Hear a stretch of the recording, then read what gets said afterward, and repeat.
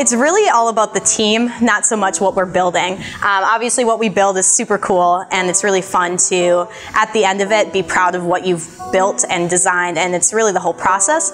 But really I joined the team for the people more than anything.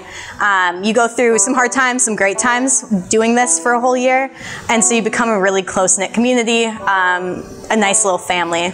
So I really joined for the family aspect.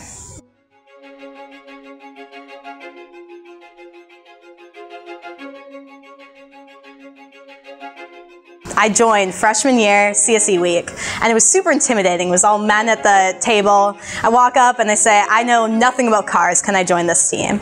My first year on the team, it was me and the other 3 women who are in charge.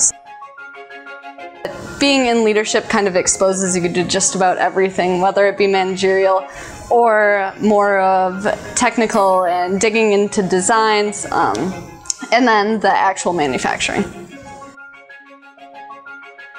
Women offer a really unique perspective compared to men. I think men and women both think differently, and so it's cool to have both of those minds together, and it really rounds out the ideas to help them come to fruition. It's really cool having more women on this team now, because we're seeing more and more women join the team. It's a little less intimidating to join something when you see other people who think the same way as you, have had similar experiences to you. It makes it a little less intimidating. Keeping everyone motivated, knowing that eventually everything will come together, and just pressing this and getting people excited for competition while trying to study for finals is quite a challenge. So.